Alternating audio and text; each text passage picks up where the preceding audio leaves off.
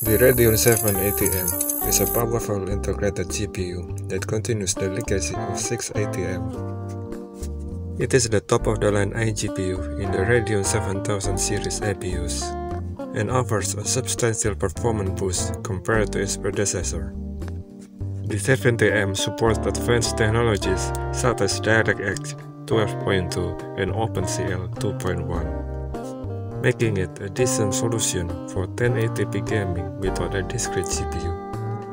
Early tests of the Radeon 7 ATM iGPU conducted in China and posted on the Bilibili Tech Forum have shown promising results.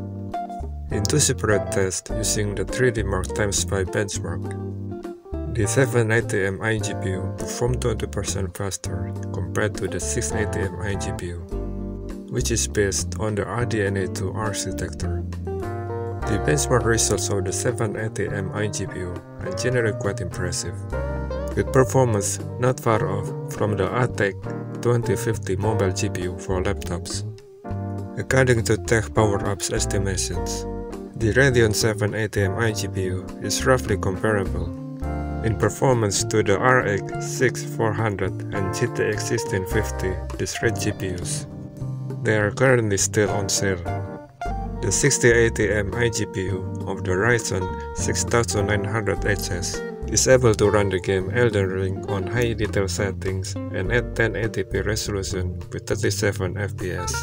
With such improvements in technical specs, it is estimated that the 7 ATM would be able to run the same game at 45 FPS or higher. As a RDNA3 graphics card, the 7 ATM shares the same architecture of the RX 7000 series, including the powerful RX 7900 XTX. This means that the 7 ATM is built on the latest and most advanced graphics technology from AMD.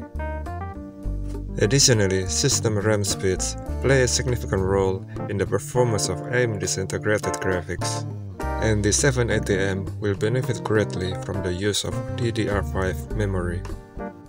Looking to the future, AMD is currently developing the Strike-Point APU of the Ryzen 8000 series, which is slated for release in 2024.